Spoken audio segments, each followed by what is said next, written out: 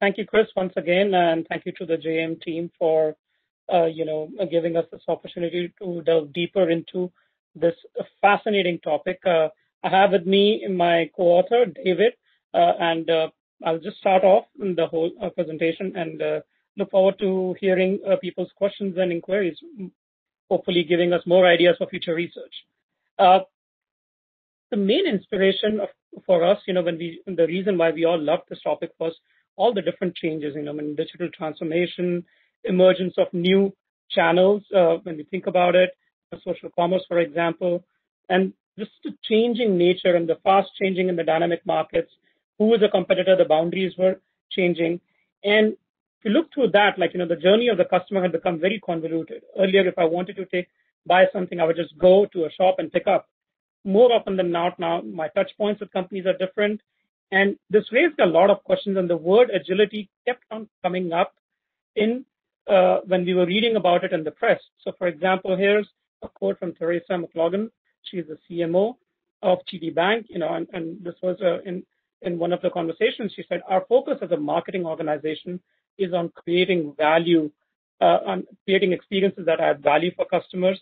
And what we have learned so far is agile could play a significant role." And we were like, "Hey, one second, agile is something that people talk about in IT."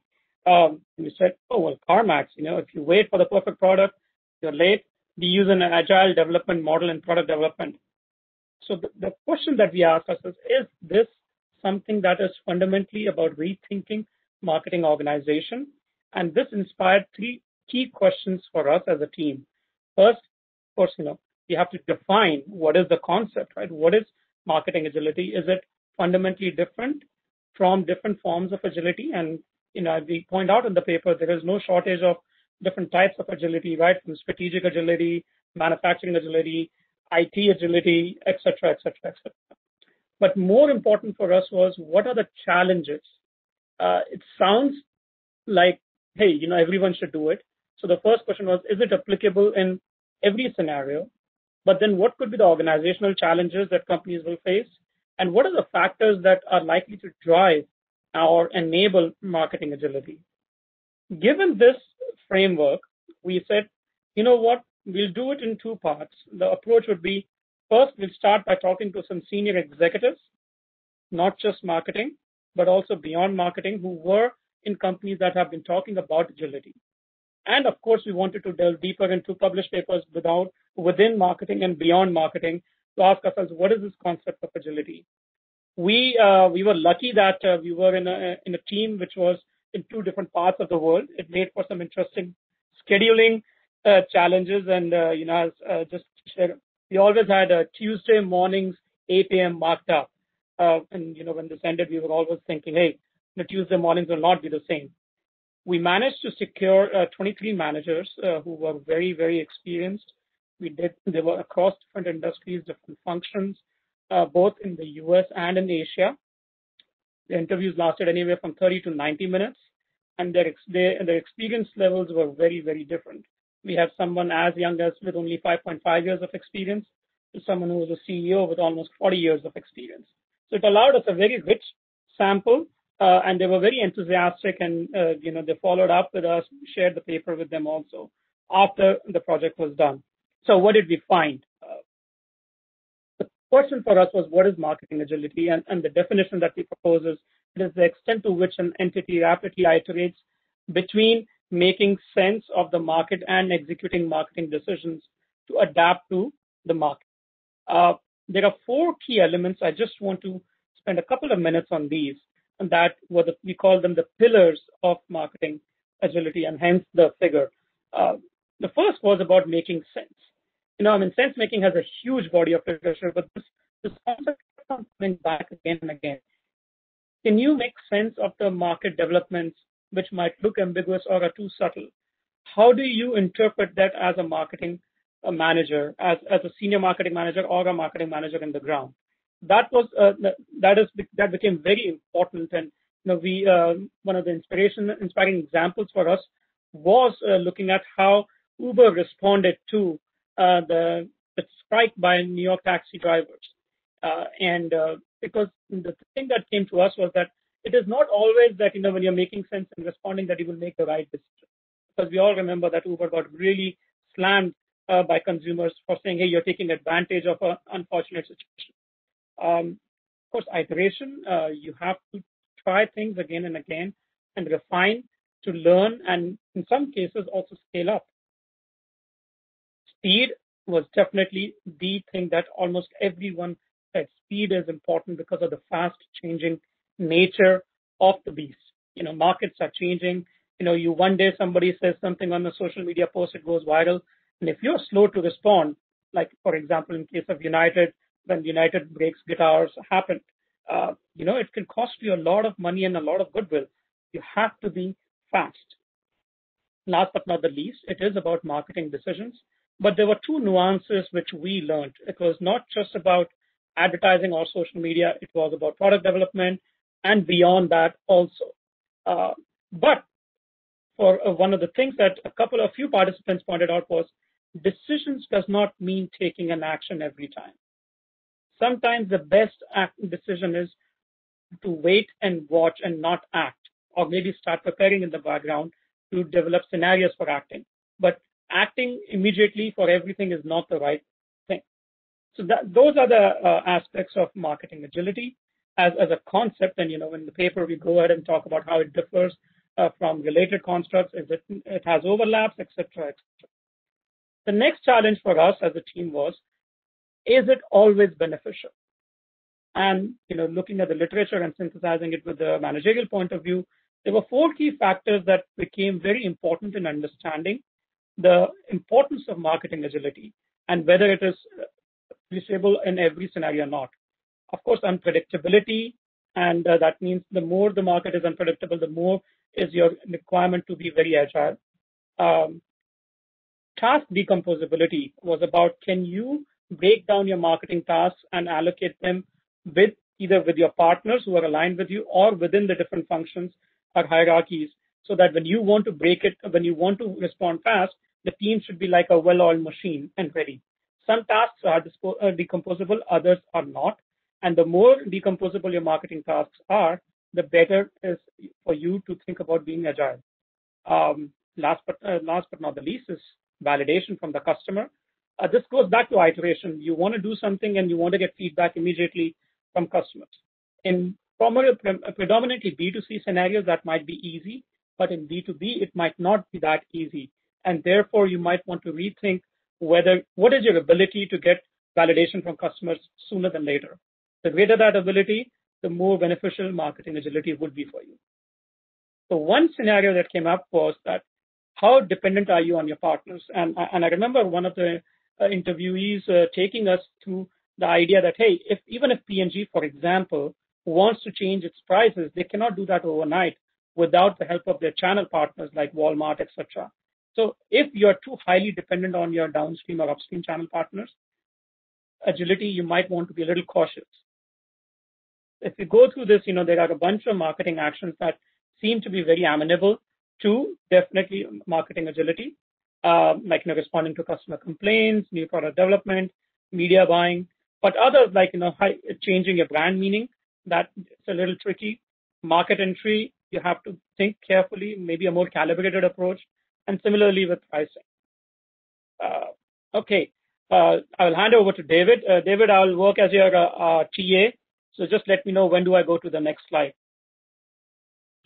I appreciate you serving as my TA. This is this format is not great for agile presentation because one of the things we discussed is the need to, Kapil, you could skip maybe to the next slide. One of the things we discussed is the need to get customer feedback. That's one of the elements that helps with agility. And here I can't get customer feedback when I'm presenting on whether you are understanding or appreciating the topics we're saying. In any case, Kapil, if you could skip to the next one, I'm going to actually focus really on the challenges. And so one of the interesting things in working on this topic, it's agility, organizing for marketing agility was one of the key MSI priorities. And this is what this JM special issue that we wrote the paper for is about. And not only was it one of the key priorities, but I learned from MSI, this was actually the #1 priority that their members were interested in hearing about.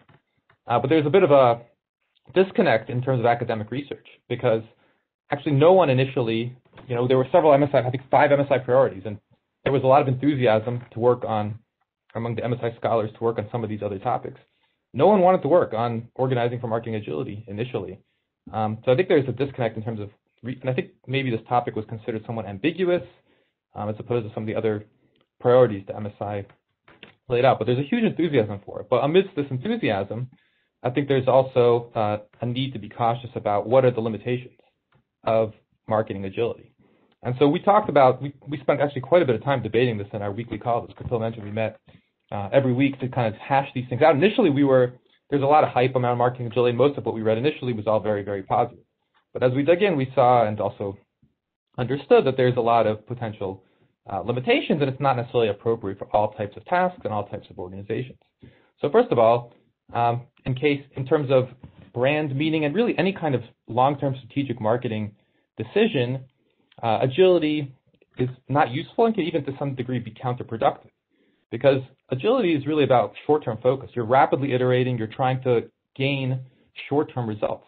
But those short-term results could come at a cost in terms of longer-term planning. And brand building, it's really about communicating consistent brand identity to consumers. One of the managers that we interviewed talked explicitly about this. He said, brands have to think long-term, sensing and listening, and brands have to take the driver's seat in steering sales and customer management rather than letting external forces dictate what they do. Whereas agility, a lot of it's really about responding to customer feedback, whether explicit or in terms of their behavior, and acting according to that feedback and trying to get these short-term gains. And so that can actually be risky in terms of a brand identity, and it could lead to, again, with this rapid experimentation, running lots of experiments, doing different things, it's not going to communicate a consistent identity to the consumer. And so that could create relatively fuzzy brand associations as a byproduct of all that frequent experimentation. Kapil, if you can switch to the next.